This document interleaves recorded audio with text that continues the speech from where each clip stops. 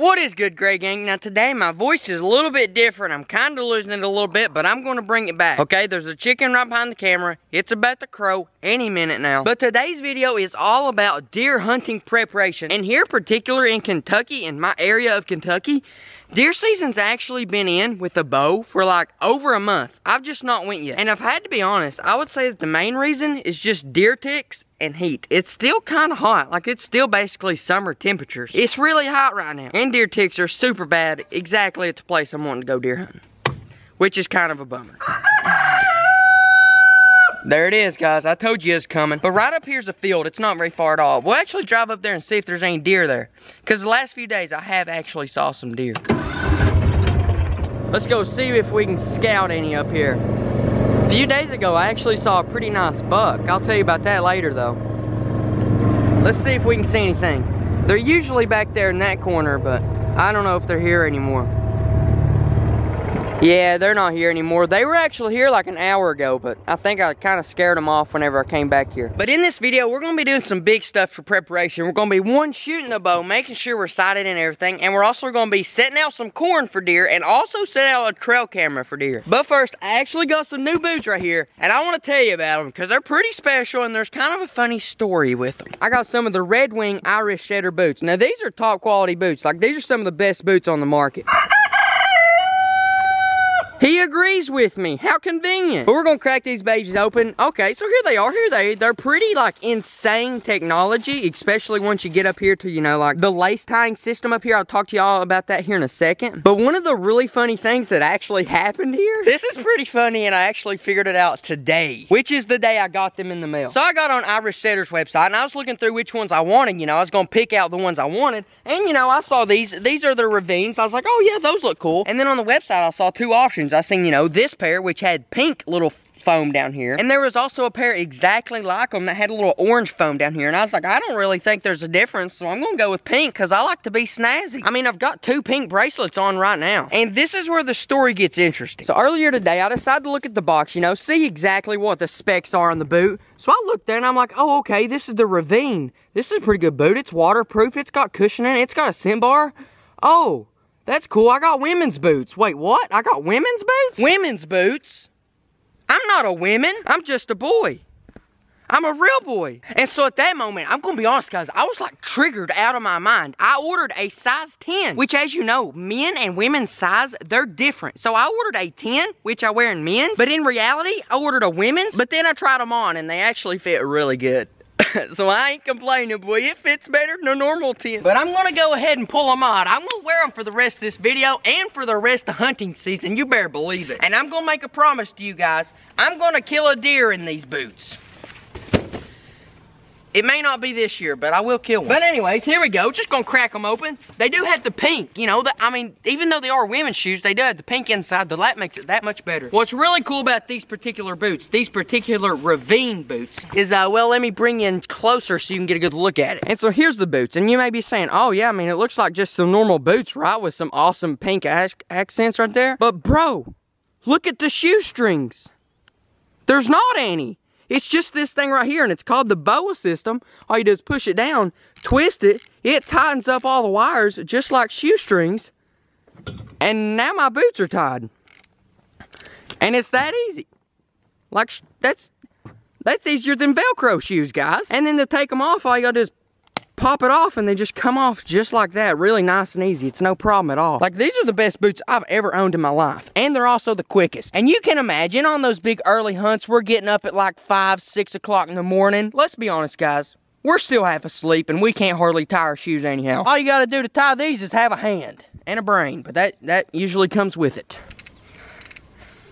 And there we go, guys. My boots are on my feet and we're ready to go. Let's start shooting our bow. We'll start out 25 yards. My goodness, Joseph. Okay, guys, here we go. We're about to shoot our bow. We're about 20, 25 yards. I'm not exactly sure, but you got to keep in mind, whenever you're out deer hunting, you don't get to choose how far the deer is. Most of the time. But here we go. From what I know, anyhow, this bow right here, it shoots pretty flat from about 25 in. So it should be about the same no matter where it is. And if you can't see what we're shooting at the yellow target right there, right behind the M35A2 deuce and a half. If you want to know why I have an M35A2 deuce and a half, that's another story. it's also another video. Here we go. We're gonna shoot 2 of them right there the best we can. I think that was good. Here we go. Let's go see. I think I've done actually pretty good. Just keep in mind that I literally say that every time, whether I do good actually or not. But this time I do feel pretty good. And it is not bad. I will say that it's decent. It's decent, especially the first shot. The first shot was dead on. This one was just, you know, a little bit off to the left. But overall, that's pretty good. That's still definitely gonna kill a deer, guys. It's definitely gonna kill a deer. And hopefully it'll kill a deer in the next week and a half. Because after I set out this trail camera, it's game on. This time, guys, dead serious. I'm gonna stay locked, stay focused. I'm gonna stay sticking laser off focus on that thing. My eyes ain't coming off the target. I'm about to get a touchdown. Here we go for the Hail Mary. Oh no, he drops it. He's running the ball. Touchdown, Boston Celtics.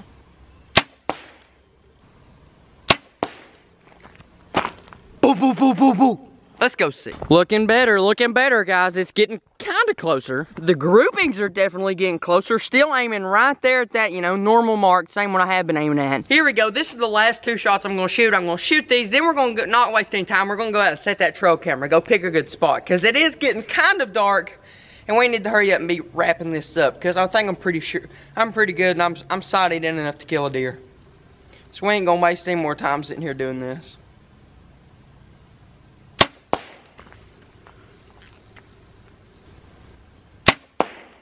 Okay, that one was maybe really bad, but I'm just gonna call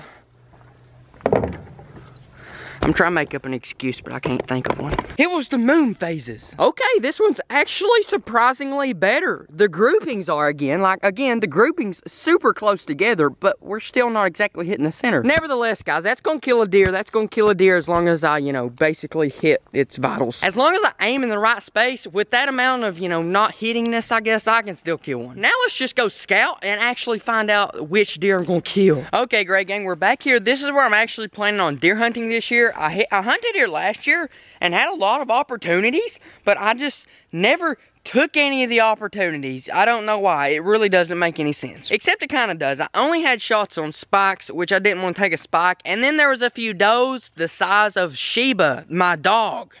They were super small does, and I just figured, you know what? I don't want to kill one of those.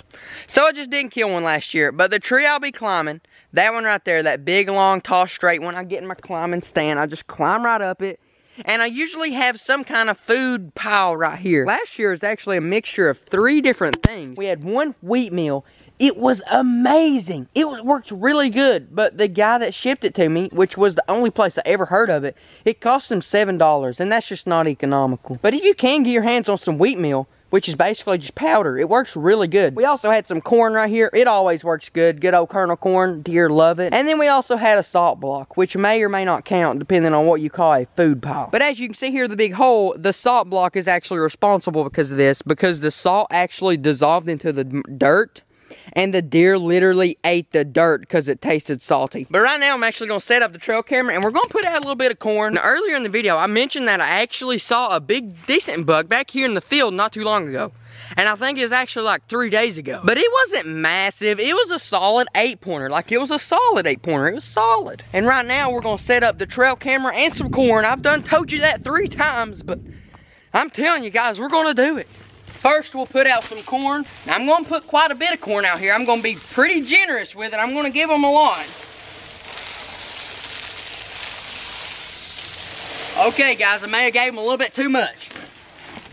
Just kidding, but this actually isn't a lot of corn for deer. Like, it's not much corn at all. You take 3 deer and they could eat this up in one night easily. But take this in mind, I'm not trying to feed deer. I'm not trying to make that corn pile their main source of food. All I'm trying to do is make these deer associate this place with maybe a quick snack on their way through. That's all I'm trying to do, guys. I'm just trying to become their friend. Now with the trail camera though, we're going to set up this trail camera watching the corn pile. That way if anything comes to it, we're about to see what it is. Whether it's a big buck or a squirrel, we'll get a picture of it. Here we go. We got this guy strapped on the tree. We're going to crack this bad boy open. Turn it on here. Just going to turn it on right there. Now the time is ticking down. We just got to get out of here and get out here quick, guys. Let's get on the mule and skedaddle. Update. There was little bugs in my corn, so I just dumped out the whole bag. I ain't here to get no bugs. Not today. If all you looked at were the boots in this picture, you'd think these were woman's feet. But guess what? They're not. They're mine. But nevertheless, boys, I'm out here styling and profiling. I got pink all over, and these things are like, you know, they held up good today. Especially the boa lacing system, which really surprised me today. Like, that is insane how they work. Like, this changes the game. You can put both boots on and tie them in 15 seconds, compared to my usual about 3 minutes. Well, 3.5. 3 minutes and 45 seconds.